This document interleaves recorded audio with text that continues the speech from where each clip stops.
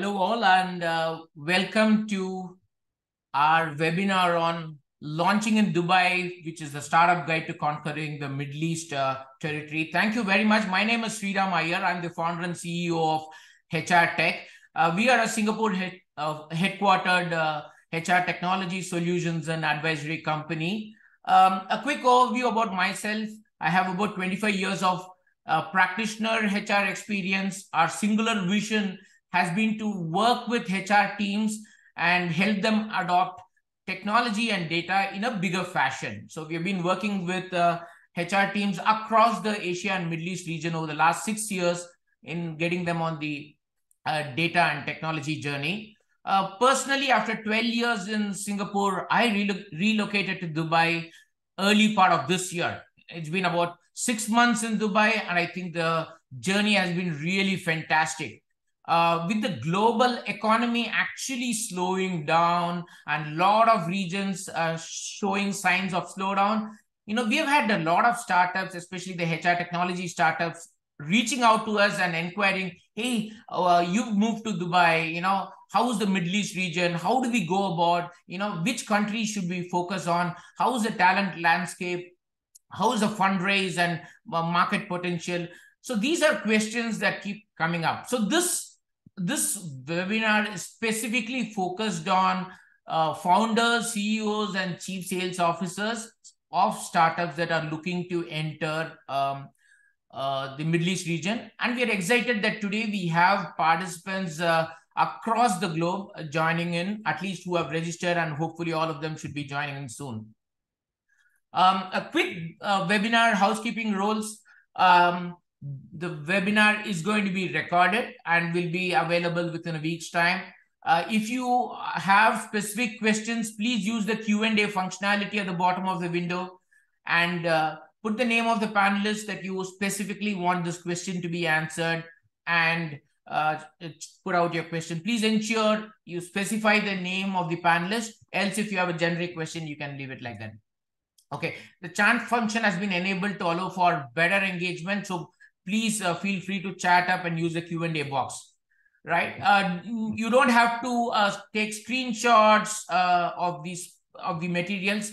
All of this will be shared to you in a post-event mail. So, and also please checking the chat box. The team will be providing a lot of information which you can gather from that. A quick background and context setting for this webinar, right? We've been seeing the Middle East region actually becoming a strong, vibrant business hub, more so after the pandemic.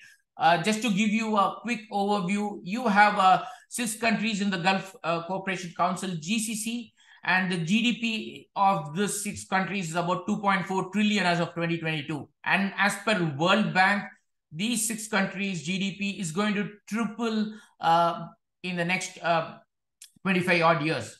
What is even more interesting is that when you look at the sovereign wealth funds, out of the top 10 sovereign investors in 2022 who are very, very active, 5 of them were from the region. Be it Abu Dhabi Investment Authority or Saudi Arabia's Public Investment Fund, Abu Dhabi's Mubadala, ADQ, Qatar Investment Authority. All of these, 5 of the top 10 globally active sovereign investors were from the Gulf region. So you understand the kind of money power that is there, which can be tapped by all of us. The demographic milestone was actually hit in 2021 when GCC had an overall combined population of 56, and that what is called as a tipping point, and we have seen a lot of traction more so. At this point of time, based on various estimates, UAE and Saudi Arabia have a talent deficit of 24 to 30%, depending on which sector, depending on which agency you look into. So that's a huge opportunity to be tapped. And that's why you see a lot of companies setting up their headquarters in UAE and in Saudi, right? And more so, it's not just between UAE and Saudi. Within UAE, Abu Dhabi, Dubai, all of them are competing with each other to provide the best possible support. In fact, just yesterday, Abu Dhabi launched a new AI company called AI 71, right? That's a phenomenal initiative again by the Abu Dhabi government, right? On the screen, you will see a news item which says Saudi Arabia surpasses UAE as the fastest growing travel market. That gives you a sense of how much tourism is coming into the region too. But what we are saying is, hey, GCC, MENA, Middle East is a large region. So what startups should essentially do is to target one or two countries to start with, right? And then approach. And you could have Dubai as your anchor point and then target rest of the region. Why Dubai, right? If you really look at it, very, very strategic location, just positioned between east and west. In fact, there is a data point for people who are interested in statistics, right? You can cover 2/3 of the global population from Dubai within an 8-hour flight. So that's a great value proposition for startups if you can cover 2/3 of the global population with an 8-hour flight. Now, when you look at tech and innovation focus, there's been DTech is emerging as one of the largest technology hubs in Dubai, right? Silicon Oasis has been set up. You have Dubai Internet City. All the global players are coming in here. But why are they coming in here? One simple aspect, the ease of doing business. UAE was ranked 16 in the global index on ease of doing business, and it's fast going up. And the government support here has been quite phenomenal, right? Whether you Dubai, Abu Dhabi, or UAE as such, and now KSA, the government support has been quite tremendous. Free trade zones, tax exemptions. Earlier, you need to have a joint venture partner. Now you could have a full foreign ownership in some of these countries. No currency restrictions. All of these are, enabling Dubai to be a strategic point between New York and Singapore as a global hub. Now, that's a big overview that I provided, but I have got some fantastic speakers today to walk you through this. So Shalab is the managing partner and chief operating officer of IXL Gulf Business Incubator, a very well-known face in the investment circles in the region. And Shalab is going to walk you through what are the government support that you can tap into, what are the fundraise options for startups looking to enter Dubai. We don't forget the founders, right? The founder perspective is going to be shared by Grant. Grant himself is the founder and CEO of Mingzulu, and he has had extensive experience working in the region, more specifically in Dubai, and he's a fintech expert. So he's going to share personal perspectives of the founder on what you need to watch out for. And finally, you can't miss the talent and staffing gameplay, right? Hey, what is Emiratization? What is Saudiization? How is the talent landscape? Do I need to hire people locally, or do I need to move people from my origin country? How difficult is it to move people, or how difficult is it to hire? These are questions that Anirudh Ghosh, who is the Senior Vice President and the Business Head of Task Corporate Services, would be handling. So we have covered the business government perspective, fundraise aspects, the personal founders perspective, and the staff talent perspective. If you have any further questions, please feel free to use the options provided and ask your questions, right? This is going to be the agenda. My 5 minutes is over, and I'm going to hand it over to Shalab. After Shalab, it's going to be Grant and Anirudh who will be walking you through these aspects.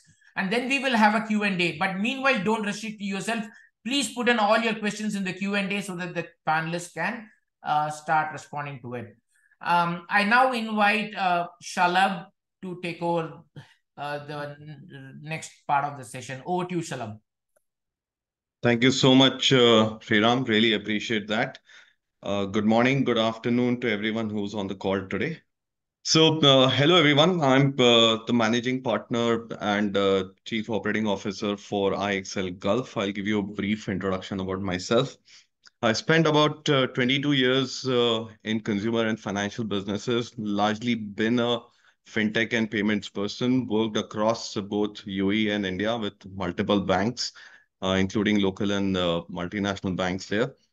Uh, Almost 2 decades spent in understanding all aspects of payments business, so cards, digital payment, digital wallets, setting up payments businesses. Worked with both schemes as well as issuers. So worked with ICICI Bank, Barclaycard, Emirates NBD, which is in the UAE, RAK Bank, which is in the UAE. Also worked with Visa for good 7 years, managing two regional roles based in Dubai.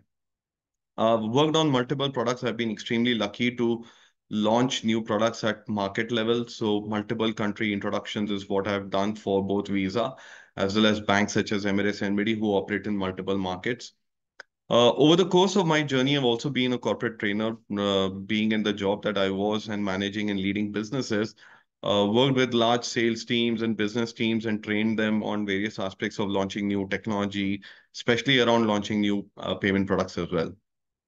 I've been based in Dubai for last 16 years, have very well traveled across not just GCC, but entire Middle East, Northern Africa, Lower Europe as well. And really understand all the different factors which impact these markets, how businesses can really happen, what are the key factors to keep in mind, so on and so forth. Yeah. I want to talk about, and because I've been largely been based in Dubai, I wanted to talk about how Dubai is now emerging and is setting its vision to be the new business hub for the world.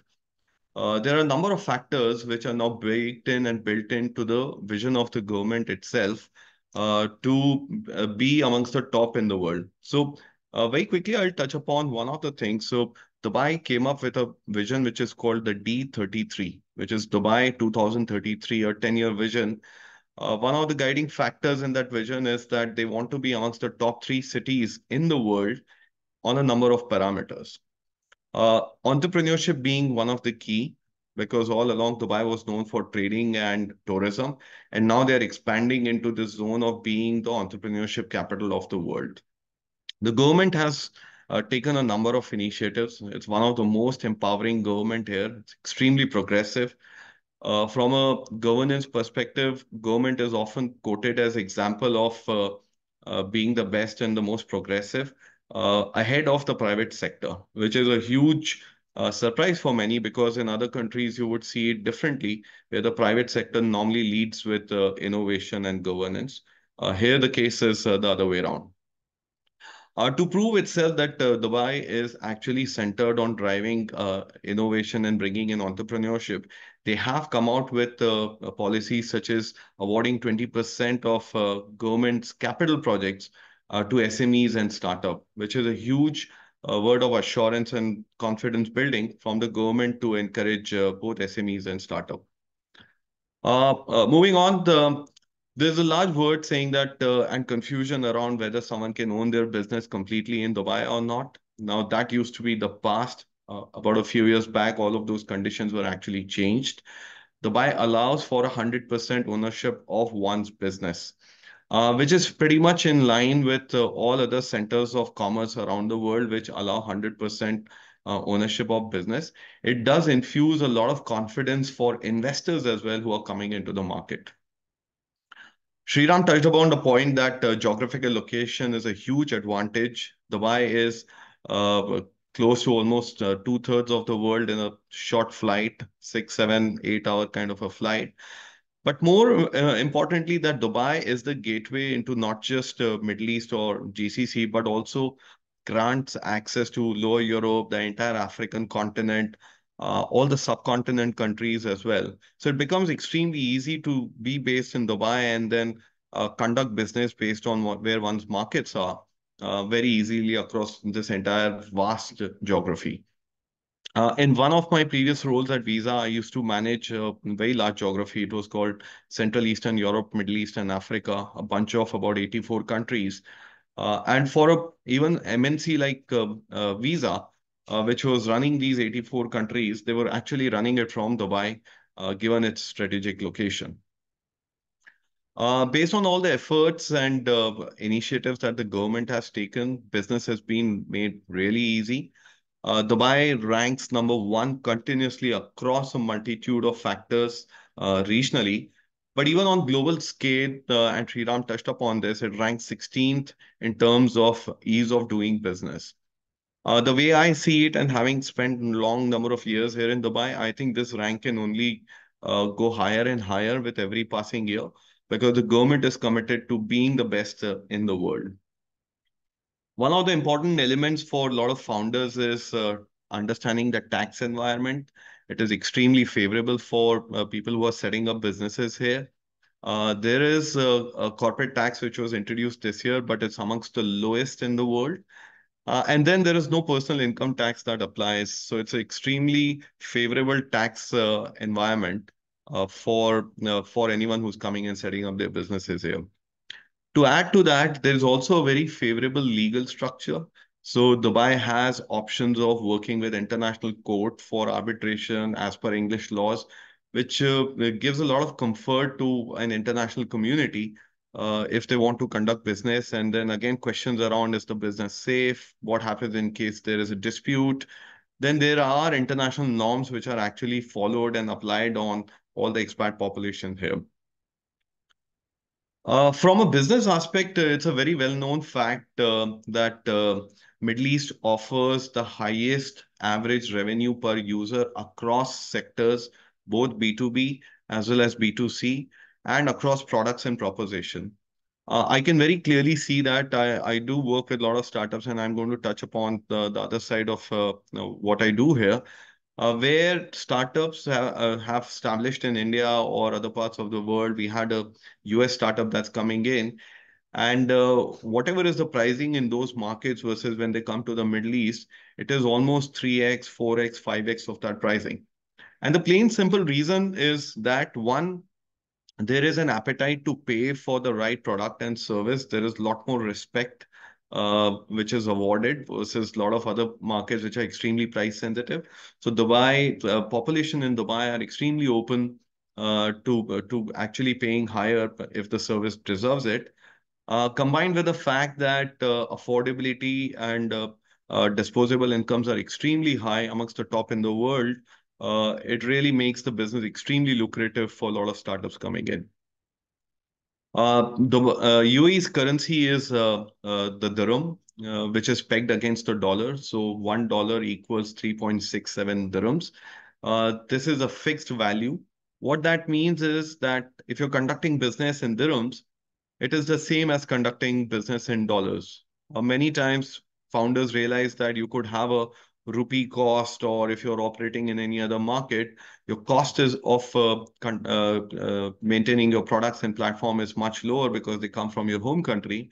But your revenue start becoming dollar denominated or dirham denominated, which makes for a huge arbitrage opportunity for going to make a profitable business very, very soon.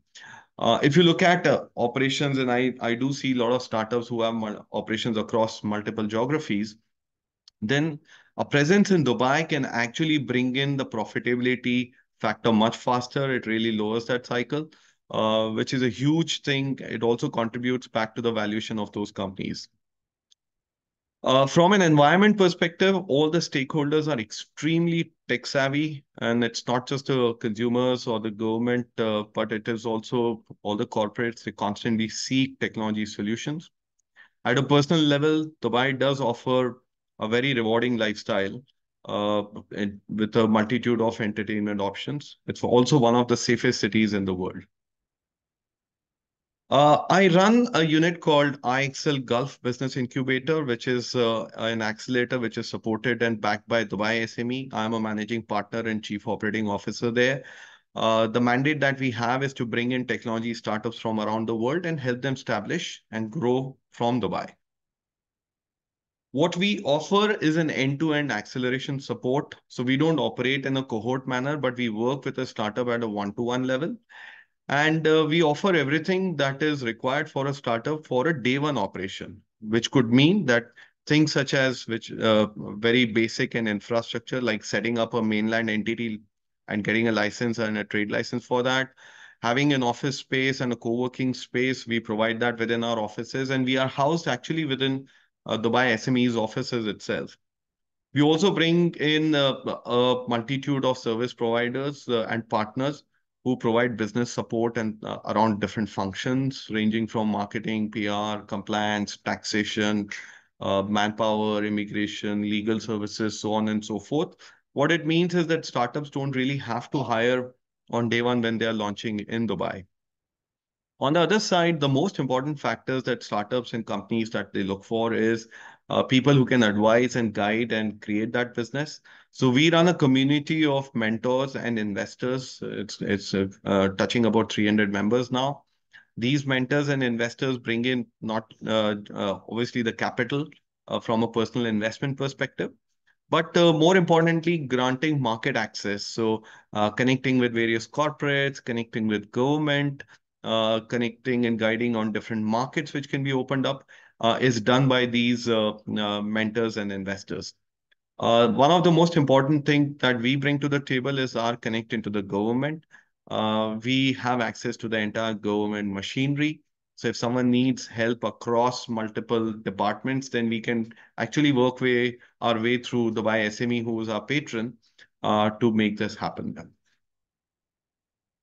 From a capital perspective, we do bring in a lot of sources for generating capital for startups. I did mention about the angel investor group that we have. That's touching about 300 members. Hopefully by Q1, we will be 500 plus members. They're all based in the UAE. They're all investors. Some of them also operate as syndicate. IXL Gulf also has access to institutional investors, including family offices, micro VCs, VCs, financial institutions. And based on these two, our funding ranges from anything between a $10,000 to a $10 million. We, in fact, got soft commitments worth $15 million to a large EV company that was looking at Middle East as a market. In the near term, we're also looking at setting up our own investment funds in collaboration with both India. We have some operations in India and our parent company is there. As well as we are looking at establishing a pool fund with support from the Dubai government. From a government mandate perspective, there are a lot of sectors of interest, particularly if you look at agri-tech, hrtech is extremely important because these are underserved markets here, and food security, especially for UAE, has become extremely important. Following on, there are sectors such as health tech, fintech, edtech, sustainability. Dubai is also host of COP28, which is happening, which is starting now, goes on till middle of December, which is an international seminar and exhibition on climate. Beyond that, they're also looking at deep tech companies, B2B SaaS, because there's a large both SME and corporate presence here. New age businesses such as esports and gaming, AI, ML, and Web3. They're all areas of interest as well. Here's a selection of a few of the startups that we've actually set up, and they range anywhere between the digital e-commerce platforms to F&B to B2B SaaS, fintech, edtech, and they do come from multiple geographies. For example, Accreda is an edtech from US, Task Tracker is a B2B company that comes from India. I would like to invite the next speaker, Grant Neven, who's the founder of Mingzulu, to please come over and share his thoughts here. Thank you so much. Thank you, Shalab. So afternoon, good morning, wherever you all are. I think we've got a varied audience here. Delighted to join you. And the team asked me to really come on just to give you a bit of perspective around being a founder and setting a business up. So I'm going to, similar to Shalab, I'm going to share a few slides just to kind of put a bit of structure around this. You'll have me for about 10 minutes, but we're also going to do a Q&A at the end of this. And a little bit, I guess, a bit of background about me. So I'll start off with a bit of context as to Grant, where I've come from, the business we've set up. So we've been around since the start of this year. However, I've lived and worked in the region for over 10 years now, based out of Dubai, also Abu Dhabi. And I've worked for one of the leading banks in Saudi Arabia. So I've got quite a broad perspective in terms of Middle East region. Obviously, by my accent, originally from the UK, from Scotland, Edinburgh. And from a background perspective, I've had a number of different positions over my my 20-odd year career in the technology business back in the UK, predominantly working in the financial services sector. I've been a partner at Ernst & Young, so very familiar with big corporate global business. And as part of that, we were very, very active across the whole GCC in terms of supporting predominantly large enterprise organizations, but also some significant growth stage founders in terms of scaling out their operations. So I'll share some personal perspectives in terms of ingredients for success. But over the last few years, as part of my own personal journey, I was heading up the digital focus for one of the large Saudi banks. As part of that, we set up operations in other geographies. We were scaling out capabilities, including talent around digital to execute, as well as looking at things like corporate venture capital and building out our broader portfolio. And all of this kind of culminated in, I decided at a personal level, time to do my own thing, to get out the big corporate environment, build a business that I personally was vested in, but also work with people and clients that we were particularly passionate about engaging with. So our focus in the organization, just to give you a bit of context to what we're doing, so then I can then align around some of the things that have made the likes of UAE and Dubai in particular attractive to us, has been around advising, doing management consultancy for both established financial services organizations, helping them transition around the big shifts, especially related to technology and digital, but also working with growth stage founders in terms of scaling out their business. Some international inbound looking to engage and work in the Middle East, some looking to get access to funding. So we connect a lot of large institutional investors, family offices, venture capital with founders that we're supporting. And we also advise at board level on a number of organizations. So I'm an advisory council member for FinTech Tuesdays, which is an ecosystem that we've built up as a group. And we've got over a couple thousand members of that now based out of Dubai. And we're also working with a number of organizations within their board to support their growth. So we're a partnership model. I've got 2 other business partners, and we've got a number of pioneers, subject matter experts, and executors who kind of come in with real hands-on practical experience. So for us, when we're kind of looking at our initial base, we're looking at Dubai as a region where not only to Shalab's points, you've got international law. If you want to kind of settle in an English-speaking court, you have access to that. You've got the domestic court system, which is again very robust for a lot of business as usual activities. You've got a multitude of different free zones, which allow you to 100% own your business without having to have a local business partner, which was something that was in place many years ago.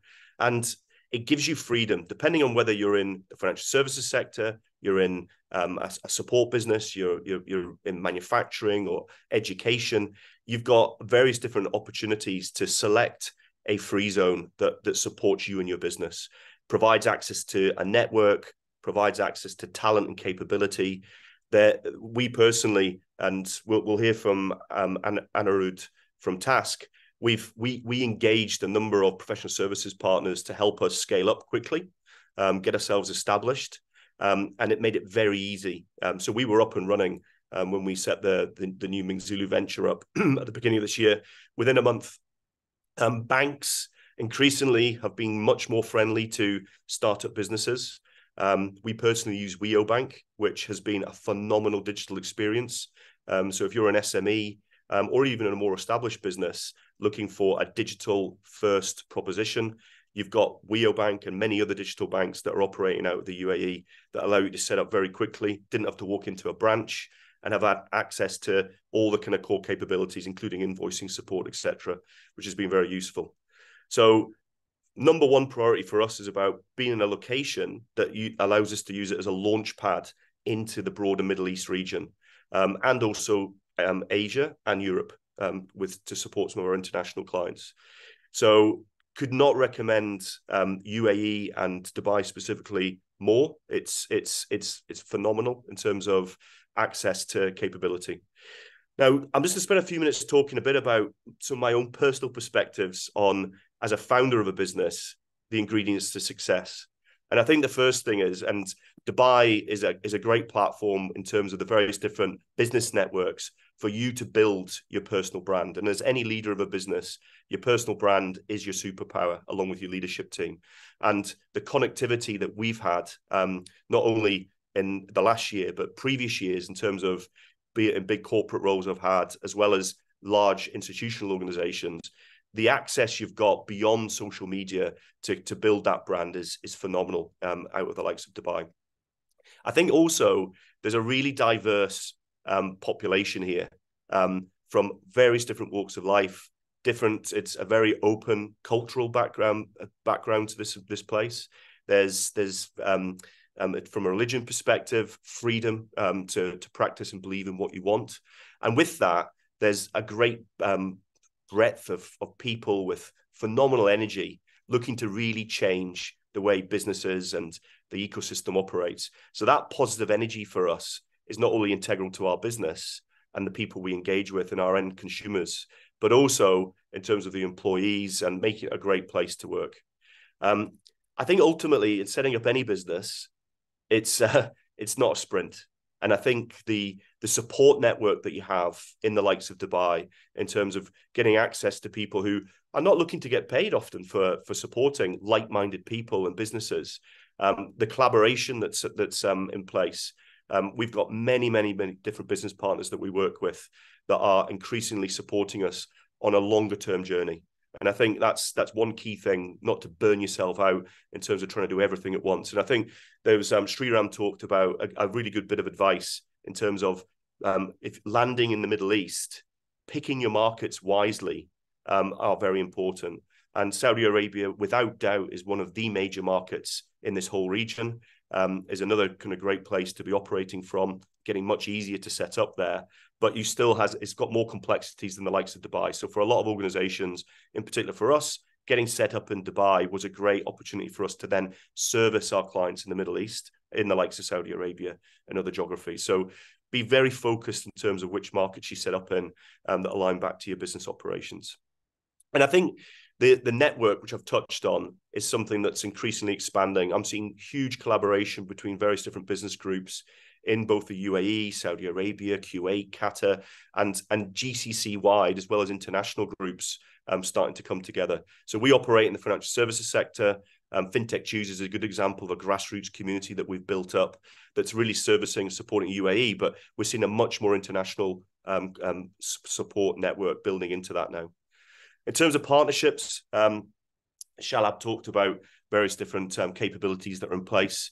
I think it's important to build out the right partnerships, and you've got the right access to networks. Getting access to help is incredibly important, and never leave those debts unpaid. But I think also back to the banking relationships, cash is king in terms of the setup of a business and making sure you've got things operational here.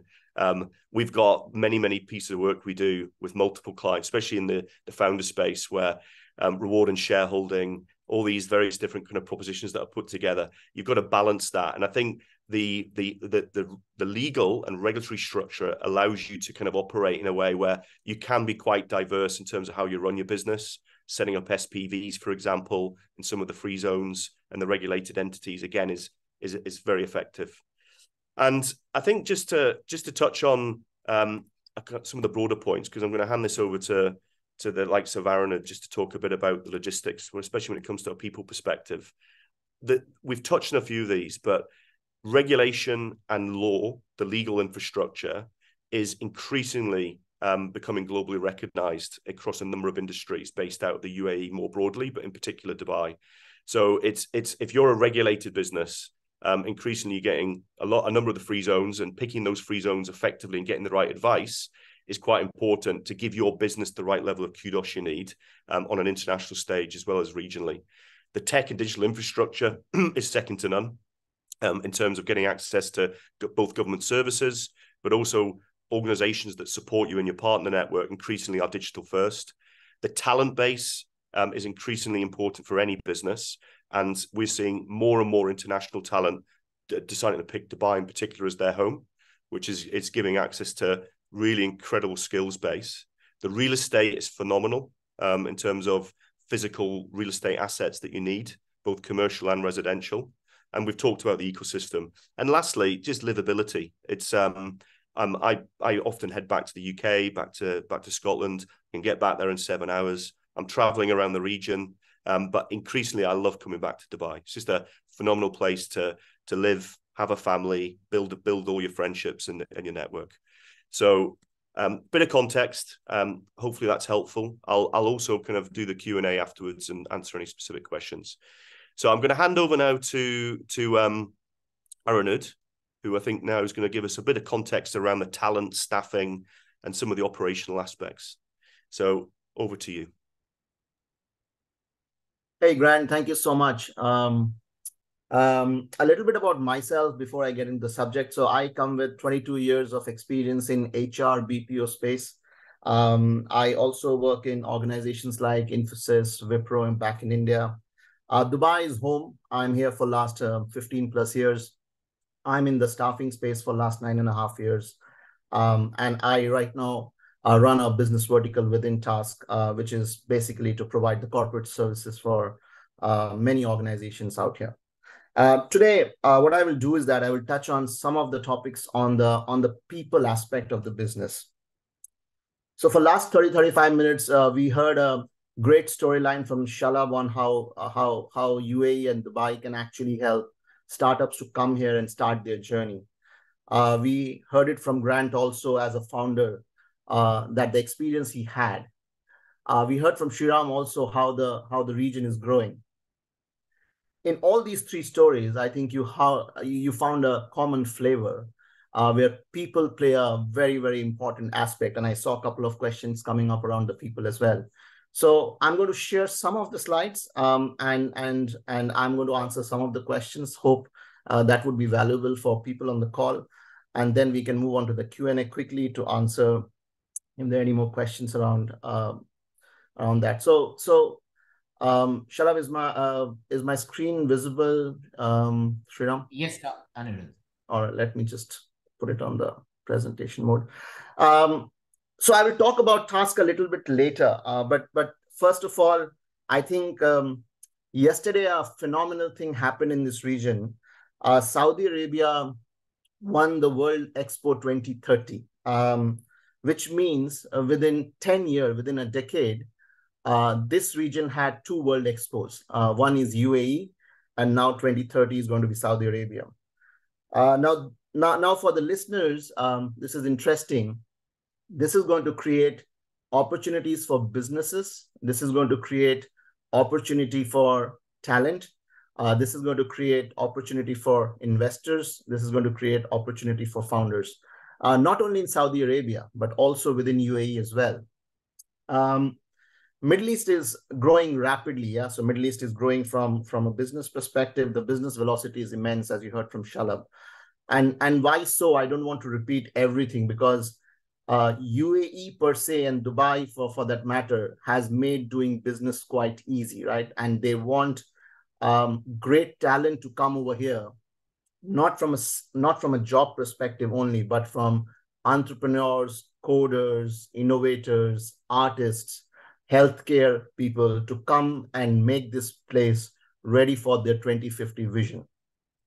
The local compliance and the government laws is very balanced. It supports employees, employers, investors, and founders. So it helps everybody to foster equally. It is not biased at any side, and it gives a great opportunity for everybody to have a great life out here. As you heard from Grant, it's a great livability place, right? So the life is extremely good. It's a fast-moving life. The infrastructure is great, and not only for people who are at the working end, but also for families and children. I think it provides a huge cosmopolitan environment for people to work. The talent landscape, I think we spoke about D33. It is again a 32 trillion dirham initiative which is coming up. UAE has been a hotbed for talent, and basically for three reasons. One, it is geographically very strategically placed. Access to Asia, access to Africa, access to Europe is extremely easy. And UAE has built the infrastructure in such a way that it allows harmony to live under one sky for 202 nationalities. It provides diversity. It provides access to various opportunities within the region. And you can also make UAE as a hub to access across the entire GCC region. We have constantly seen after COVID that UAE has recovered very fast. It had a very V-shaped recovery. And going forward, we are seeing that the outlook for people towards career is very, very positive. So if you read the latest news from Bait and all, so 86% of working professionals in UAE are saying that it's a positive career outlook, not only for the next year, but next coming 5 years, the way things are moving. Saudi Arabia has been transforming itself from last many years, right? Now, they have accelerated this transformation in last 2 to 3 years. So we as an organization are present there for last 9 years, and we have been lucky enough to see that transformation. Saudi Arabia is changing its complete labor market structure, how people can work there, how people can change jobs there, how people can get in there, and what are the kind of opportunities they can do. Saudi Arabia is actually helping talent to come in with ease. However, they're also ensuring that their local population is being integrated with this entire economic boom. So they keep their nationalizations at the center of the discussion. They are creating education system. They're creating the talent pool in such a way that their local population can work seamlessly with the foreign population to support this growth journey. Giga projects are happening. I'm sure all of you know about it. You know about the NEOM, you know about the Line, you know about the Red Sea projects. These projects are actually creating a good challenge for everybody. These are creating an absolute tremendous opportunity for talent to be there, but it also reflects the talent scarcity in the market. It's also a great opportunity for people to come and live there, and also be part of that growth journey. So Saudi is another big area of opportunity for not only for talent, but also for investors and entrepreneurs who are planning to grow in this part of the region. A little bit about Task. Task is in presence for last 15 years in this market. We are our core of the business is recruitment and deployment. We are a talent outsourcing organization. We are present in organically in 3 regions, and we support 68 countries. We have close to 5,600 skilled workforce outsourced within UAE and KSA. Our key strength is finding talent globally. So we have recruiters placed across the globe, and we bring talent in this region. Over the last 16 years, we must have brought 20,000 people in UAE as an opportunity for job, and this ranges from the startup jobs of youngsters who are entering their career as sales promoters and sales executives to program managers and project managers who are earning at the scale of 120,000 dirhams per month. So we work with Dubai Future Foundation, Prime Minister's Office, Etisalat, Emirates Airlines, quite diverse customer portfolio. And what it has done for us is that it has made us talk to a lot of HR practitioners and HR heads, not only from corporate side, but also from the startup side. And we have been able to understand the talent market quite well across UAE and KSA region. And we have been able to support in that journey. Just to give you a little bit of service aspect of what Task Group does, and I will not spend too much of time.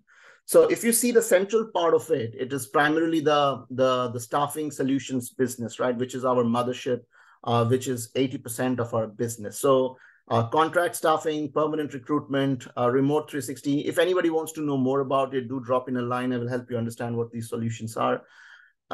We did in 2019, just pre-COVID, Task went out in the market asking the HR, the founders and the entrepreneurs that what are the other gaps they see in the market where we can help them solve some of the business problems so that they can focus in their core area. There are two key areas which came up, and we started converting that into as a business solution. So we did a downstream integration where we saw that the whole HR compliance side of the business is a bit of drain on the HR people, right? So how to manage the payroll, how to manage the visa immigration services, how to manage the HR compliance, how to bring in technology. And that's where we work with Sriram and his organization very closely. So that whole HR downstream side of it became a very key area where we are supporting the market. On the upstream integration, we work with incubators, accelerators. We help founders, CEOs to set up organizations here so that they can continue to focus on their business. But as I said, we do anything which is close to people. We want to stay close to the talent area because that's been our strength, and that's what we are good at, and we understand it very well. And we support organizations to get great talent, manage, and then also be compliant around it. Again, just because I see a couple of founders and CEOs are on the call and HR people are on the call, just to help you understand how this perspective works. So in UAE, it is very important that you, and specifically if you're a startup, and Grant said it very nicely, is that you yourself is a great brand, right? So you have to build that brand. So you as a startup, when you're coming to this region and you're trying to attract talent, you need to create a great synergy and you have to build a brand around it so that you can attract that talent for you. So Task helps you in that whole recruitment part of it. So starting from sourcing candidate, selling your dream to them, bringing them on board, and the whole gamut of the whole recruitment process we manage. Once we bring them on board, and if we are your agency partners, we make sure that we help them get compliant with the region. So their visa processing, their onboarding, and the end-to-end process, we manage it. Then also the whole HR side of it, we manage. So we don't want founders, CEOs to get drawn into managing the HR compliance side of it. They stay focused on their business. And last but not least, it's quite important in this part of the world, which many organizations have realized it hard way, that when you are parting away with a talent and a candidate, you have to make sure that that process is also quite streamlined because they are your brand ambassadors when they move out as well. And also the compliance needs to be taken care of. These are the couple of areas. I have nothing more to share. I think we should move on to the Q&A. And if the forum has questions, we are more than happy to answer them for you. Thank you so much, Sriram, for the opportunity. Thank you, Anirudh. We have heard Anirudh, Shalab and Grant talk about multiple aspects, right? Some key takeaways, definitely, which I would like to highlight is 100% compliance on the government rules and norms. That needs to be on top of your priority, whether it's KSA or UAE. And that's why you need to have local, folks like Anirudh, like Shalab, who know the laws of the land and can effectively get it done. Number two, which Grant really highlighted, was partnerships. I set up my entity about a year back and tried to remotely grow it from Singapore. But it does not happen that way. You need to be on ground. I have had founders who say, I do 3 to 4 trips in a year, but still then the business is not growing. Well, you need to be here on ground, build that networks, and you need to have strong local partnerships, right? Most of the events that happen here and meetings are face-to-face. So it is important to have that. And then the talent-related aspects. There are multiple models, right? One, you can raise funds, hire people locally, grow the business. Number two, you could have local partners who could, deliver it for you on a reseller mode. Number three, you could get into arrangements. We've had arrangements with a lot of hrtech product companies. We act as the retainer services arm and support them. So there are multiple models that you can tap into to effectively grow your business, right? So you need to identify what model, how do you want to scale up the business, and most importantly, as Grant highlighted, which country am I going after? And in that country, what should be the strategy? I think when I talk to most of the providers, they seem to be focusing all across GCC, wherever there is business in Qatar or Oman, they try to go after, but I think there needs to be a more focused approach. Now, we have had a lot of questions that have come up, but I just wanted to highlight a couple of these and take in-person feedback. So there has been a lot of questions on the tax part of it. So Shalabh and Grant, would you want to quickly cover on the corporate tax and personal tax? Yeah, I can give a very quick view. It's a 9% corporate tax which was introduced this year. However, there are eligibility criteria and exemptions which are applicable. It will depend on the volume of revenues generated as well as where the company is set up. So there are combinations there. On the personal income tax, right now that's not been introduced. So this is a tax-free country at a personal level. And just to add to that, Shalabh, I think obviously VAT is something that's been rolled out across the GCC. It's 5% in the UAE. Likes of Saudi and other GCC countries have put it in place. Typically, that's for services that are deployed within the country.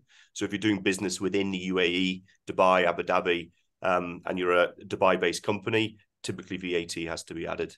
I think the corporation tax, as Shalabh touched on, is something that there are waivers, but this is something that is in place now. So any business, typically, I think the rule of thumb is if you're earning generating over 375,000 dirhams of profit, typically you can expect to start seeing 9% corporation tax applied to anything above that threshold.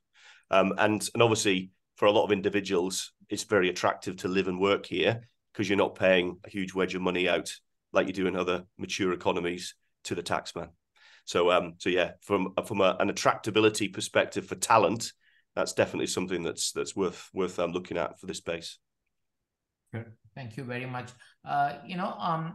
Question to Anirudh on Emiratization. There are a lot of questions, right? Would you want to quickly focus on what Emiratization is about? Which kind of companies are covered? A quick overview. Some people call it Emiratization. The term that we all should use and we are using nowadays is called nationalization. It's an initiative taken by the government to help national population get integrated with the private sector businesses, right? That's what Emiratization is all about. And every organization for now, which is based out of mainland, is part of the Emiratization story. Most probably in coming years, organizations within Free Zone will also be will be part of this journey as well, because there are some great organizations out there. Emiratization ranges from organizations who are size of 50 and above, and you have to have a percentage on year-on-year basis. Now, there's always a thought that if it is a UAE national I need to hire, then there's an additional cost than what I need to, there's an incremental expense than what I need to pay to a expatriate or a foreign worker. Actually, it is not. Government very clearly says that the salary parity will be there irrespective of what nationality they are. So whether it's a foreign national or a UAE national, so you don't have to anything pay extra. The only thing that you have to help them with is the pension contribution, right? As part of their being the national of the country. We have seen a huge amount of investment by government, which is the Nafis program. They actually pay a part of the salary to these UAE nationals when they join a private sector. For an example, if you pick up an engineer at a salary of 8,000 dirham, a portion of their salary comes from the employer and a portion of the salary does get supported by the Nafis program themselves. And this is to ease the pressure on the private sectors because they're new to the journey. And we have seen a huge amount of change in the mindset. So we employ close to 120 UAE nationals in our organization. They have been integrated quite well across our clients and with the internal organization. And there's a huge amount of interest among them to learn, to be part with the organization, to contribute and actually make an impact in the organization's productivity, right? So we have seen that huge amount of change because government is helping them to get integrated. So that's what UAE National's Emiratization concept is. In Saudiization, just to 30 seconds, is there are certain roles which are completely under the Saudiization, like any front-end customer service role. They are completely under the regulation that it has to be served by a Saudi national. Again, this is a part of the journey where they want to bring the talent pool up to the mark. Fantastic. And there's a follow-up question from Vikram of Intern Chala. He's been asking about how are UAE and KSA in terms of tech startups? How easy is it to attract talent? That's so I was just typing that answer for Vikram. Sorry, Vikram, I couldn't type faster than Sriram asking me the question. So look, attracting talent is always challenging, right? So good talents are in scarcity in this world, right? It's always challenging. But having said that, Saudi has built a great story. If you go to any of the social media posts, and if you actually go to Riyadh, so I visit Riyadh quite often. I'm sure Shalab does it. So it has completely transformed. The way Riyadh has changed, or the Saudi has changed, is completely different. So yes, attracting challenge is always difficult out there, but we are seeing a huge amount of IT talent getting mobilized to Saudi Arabia to support the government and the private projects out there. People are more open to move to Saudi Arabia. Our organization, internal organization, was a 20-people organization at the start of the year. Today, we are 100+ people, an internal organization. And we have approximately 14 to 1,800 people outsourced across PwC, BCG, and other organizations. So there's a huge, huge amount of transformation and attraction that is happening for people to come to Saudi. Thank you very much, Anirudh. Maybe one quick 30-second takeaway from Shalab, Grant, and Anirudh. Maybe we can start off with Shalab. Yeah, so I think many times we look at, I'm going to use the term called the tipping point. The region is at that tipping point where it's about to take off in a big way. The ecosystem is very fair. It's boosted by the government's initiatives here. So anyone who's looking to expand globally, Middle East, particularly UAE and Dubai, become a great spot to start that journey. So yeah, Grant. Perfect. Yeah, I just to build on that. The globe is going through many challenges just now, on business, cultural, geopolitical fronts. I think increasingly I'm getting reached out to by many people from all kinds of different geographies, looking to move here. It's a stable environment. There's a very robust business infrastructure in place. The economies, relatively speaking, are in a good place. And the quality, I touched on this, the livability and the quality of lifestyle and the freedoms, which perception is Middle East doesn't give people as much freedom as some other geographies do. And that's increasingly, in particular in Saudi Arabia, changing massively. Literally year by year, it gets more and more open, more and more diverse. So it's an exciting place to be. Thank you. So it's and what Grant said, it's harmony in diversity. What we all say is that maybe the center of the world is changing, and it will be somewhere around this place. The way the futuristic leadership of this region is driving the growth to build it for the next 50 years. I think that's phenomenal. So this is the place to be. Thank you very much, Anirudh, Grant, and Shalab. Really appreciate the time and effort to share your knowledge with the participants. Thank you once again to the panelists and the participants for joining us across the globe.